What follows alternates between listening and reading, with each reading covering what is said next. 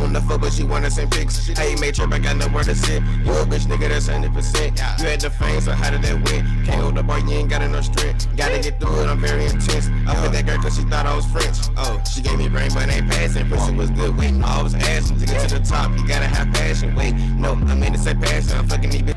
Who else dropping videos back to back like you? Nobody. Exactly. That's why you the fucking GOAT, nigga. Yeah. What's good, YouTube? It's your boy Lil Whitbeard, man. I'm back in a banger for you guys, man.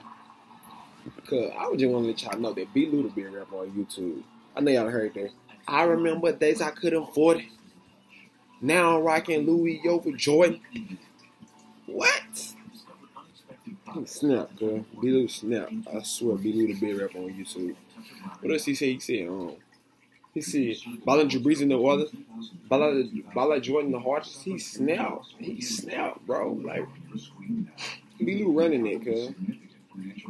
B.Lou running it, cuz. And I'm gonna tell my boys, he snapped, man. I swear, I had it down. They went on my computer. I had to.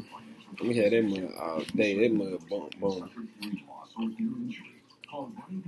He snapped.